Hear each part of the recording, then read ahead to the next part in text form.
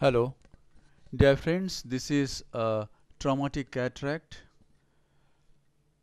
A 17 years old girl, Nasima Khatun, sustained trauma in this eye about 3 months back, and she developed this unique cataract.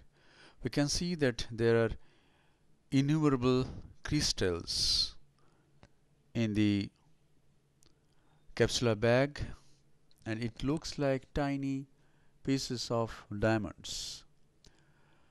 So I thought this cataract should be given a unique name, diamond cataract. The main incision has been given at around 11 o'clock, and two side ports have been made, one at around 8 o'clock, another one at around 1 o'clock.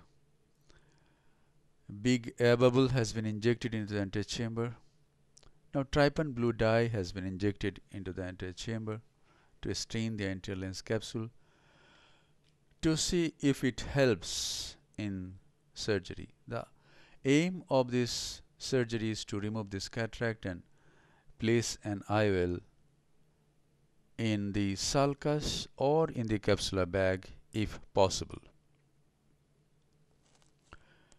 Now I could understand that the capsule has changed its character in this case. Now this patient had posterior synechia, and it has been broken by this direct Simcoe cannula. Viscoelastic substance has been injected into the antechamber, and the fibrous thread which was there along the pupillary margin inferiorly is removed by cutting the attachment to the pupillary margin. Now the anterior capsule has to be punctured to remove the cataractous material. Here it is. A small incision is being given, and I have been successful to make a small incision. I could make out that it has happened because the diamond-like crystals came out through that opening. Now a direct Simcoe cannula is being used to remove the lens cataractous lens matter, altered lens matter. Thousands of crystals were there, and it was looking like tiny diamonds. Now the cataract is removed, viscoelastic substance is injected into the antechamber. I will make an attempt to see if I can make a capsulorhexis. Here it is. I take a utrata forceps, and I could see that it is not possible. It's a fibrous capsule, and if I pull it, I am going to tear the jonular fibers. So I have taken a vitrectomy cutter, and I am removing the anterior capsule as well as a portion of the posterior capsule by this cutter. Two holes are already made in the posterior capsule, and the anterior capsule opening of the anterior capsule is being enlarged. Gradually I go behind the posterior capsule and start enlarging the opening in the posterior capsule. Now I can make out that the posterior capsule is also fibrous. So within 3 months, this change has occurred in the character of the capsules, anticapsule and postcapsule. It has become fibrous. Now I am trying to make a round, almost circular opening in the capsule, anticapsule and postcapsule, and it is almost over.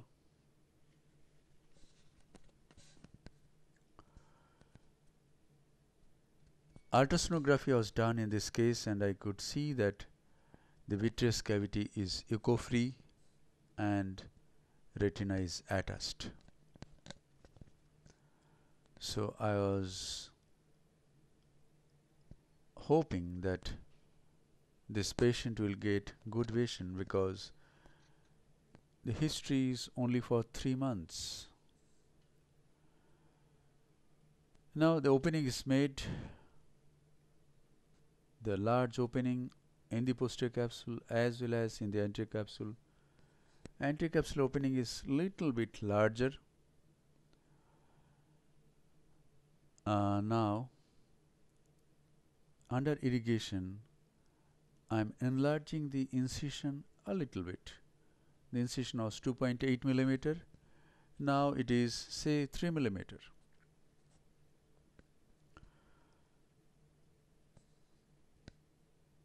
My plan is now at this stage to see if I can place the lens in the space between the remnants of posterior capsule and anterior capsule, because if the haptics are in the bag in the remaining parts of the anterior capsule and posterior capsule, if the haptics are at the equator of the capsular bag, I will be very quiet. At this time I am selecting the IOL and taking the IOL and washing the IOL, because the IOL is sterilized by ethylene oxide, and ethylene oxide should be washed away.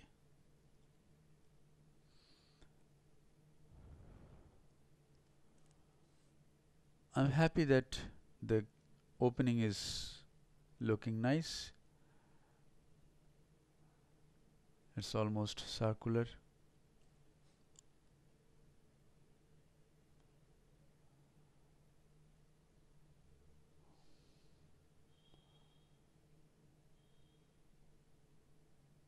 Traumatic cataracts are usually they get really very good vision, and if the macula is okay, and I hope in this case the macula is okay.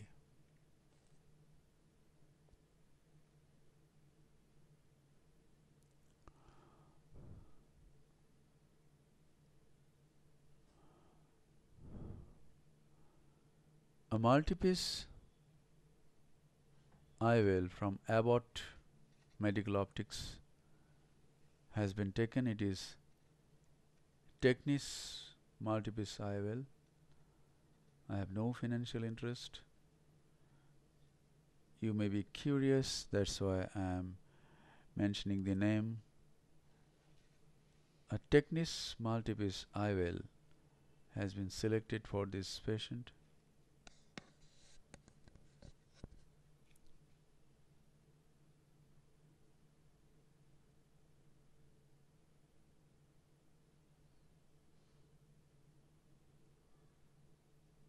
The IOL has been placed in the cartridge of Acrisov multipiece B cartridge. from Alcon, because I want to put the IOL in the bag using irrigation. In this type of cartridge and injector, the left hand remains free, which I shall use for maintaining the antechamber. Here it is.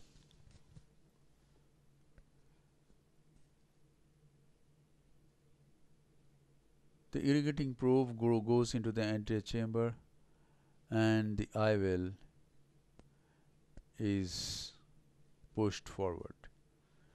The leading haptic goes between the remnants of the anterior capsule and posterior capsule and goes to the equator of the capsular bag.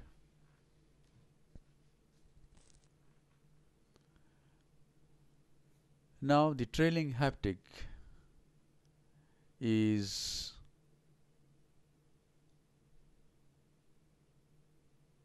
pushed into the capsular bag, but I do not become successful at one attempt. I have taken at least 3 attempts to put the IOL haptic in the capsular bag.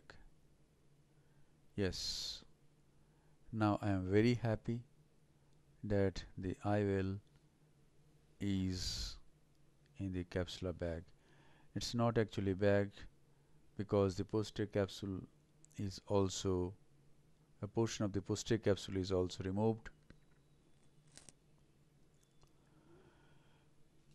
The IOL is dialed so that it is nicely centered.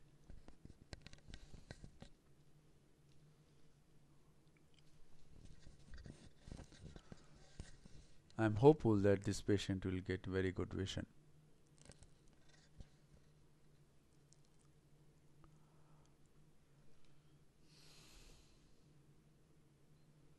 Air bubble is injected into the antechamber to maintain the antechamber, because studies have shown that the eyeball should not be in hypotonic stage for too long. Incidence of cystoid macular edema is much less where the intraocular pressure is maintained. Moxifloxacin is injected into the antechamber underneath this air bubble. The side ports are hydrated, and the case is over almost. The air bubble is removed. A final wash with balanced salt solution is given.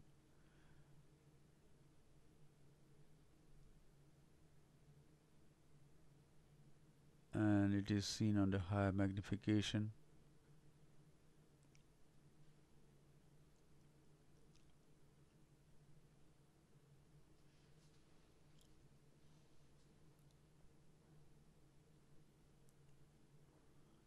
Here it is. The anticapsule is nicely formed, and the case gets over. Thank you so much for watching this video.